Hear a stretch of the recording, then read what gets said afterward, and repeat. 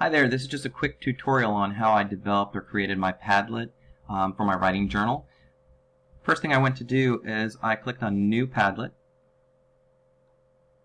Padlet comes up with a new standard look. The look is a little bit different if you used Padlet before because they've just made some recent updates. So I'm going to go over here to change my title. I changed mine to writing journal, and you can put directions here if you want.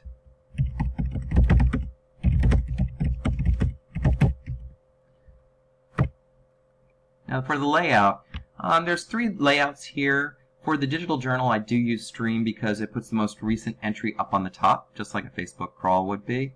But if you have another activity, just real quick, the free form, it's like Post-it notes. So you can put a activity in there where you put a question in, all the kids answer at once, and then you could move the answers around just like a Post-it note.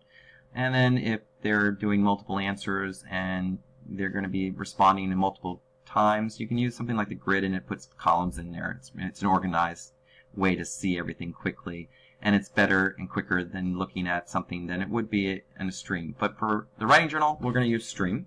You get to select the wallpaper you'd like to use, and the great part about this is that you also can add your own wallpaper.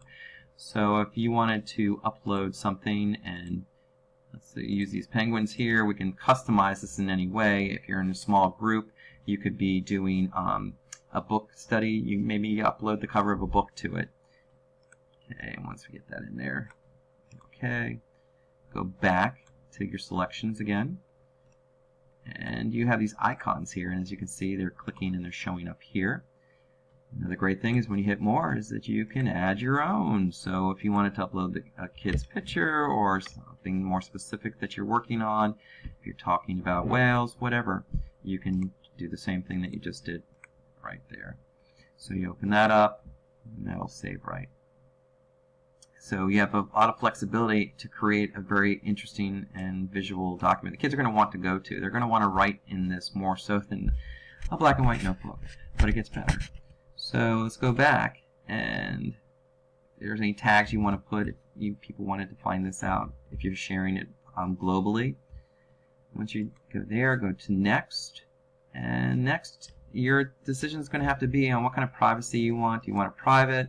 Only the people who you add individually can be added. Password protected, secret. I think I usually generally use secret just because I don't want it necessarily available to all the users of Padlet. And I want anybody who has a link to it to be able to get there. So I'm going to put that. This is the most critical part right here, is what you want them to be able to do with their link. Now, if you want them just to be able to read the link and not respond to it, can read would be your choice.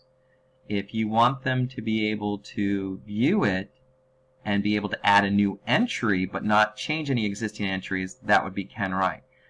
I opted not to use that. I opted to go for teaching digital culture in my classroom. In order for me to use it the way I wanted to, which was I wanted the children to be able to open up this journal, their journal, and be able to write in it anywhere they were, whether it was in the library, whether it was on their classroom computer, or someone else's computer, or home, or a telephone that they're borrowing from their grandmother, cell phone rather, they'd be able to do that. So I put can moderate. And by picking can moderate, any child can go into their work and can change that. So it's important that you establish a digital culture. If you can't get that culture set to where they can respect each other's work, then you might have to go another route to where they may not necessarily be able to edit that. So that's was something that I had to decide on. I went all year. I didn't have any problems. Occasionally somebody accidentally wrote into someone else's. Nobody deleted anybody's work. And they were very, very respectful for that. And that was a group of 4th graders. So you'll have to make that call and see how that works out. After you do that, you're going to click Next. And you're ready to start posting. Now, your digital journal's set up, and it's the way you need it. You've got it to where it's moderated. You've got it to where all the kids can have their own copy with a link. Now we got to make additional copies of this. You're going to go to the word clone, go clone, and as you hit copy with outposts, or if you had a direction that you wanted to copy, or a photograph or a video link that you had that you wanted to copy, you can copy everything. So it didn't matter which one I were to hit today. But once I hit that, it gave me a link to the second one. As I continued to click the button, click, click, click, click, as you can see, it's expanding.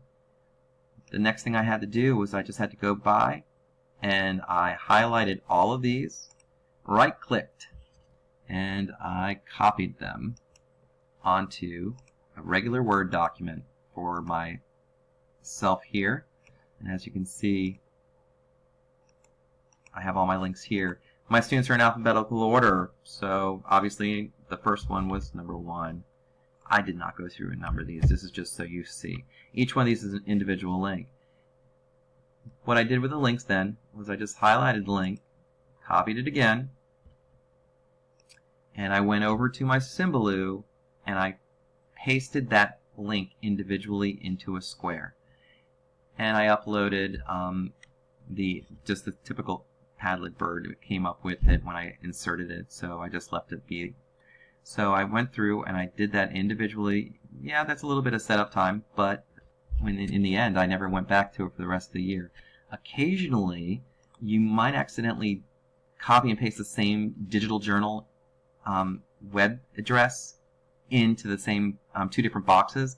So the first time you start this out, you might want to make sure that, okay, everybody, if anyone's typing on anyone else's, who are you? And then you can click and see and make sure. And if you have this document saved, you'll be able to go through and quickly find out, which link it is that should have been in the box that was showing up as someone else's. So that's how I have done it. It made my life really easy. I was able to send a link to the entire Symbaloo with everything, all the different squares posted on it. It didn't bother me that other parents could read other children's works, because I think that when you're looking at a bunch of apples, it's kind of nice to, see how the other kids are coming along, and they could see where their child is, and they're able to open it up at home. We had situations where I would send out a writing link and say, hey, your kids are going to be reading or writing in their journals between 9 and 9:30 this morning. If you're at work or somewhere and you want to add a story and write it with them at the same time, feel free.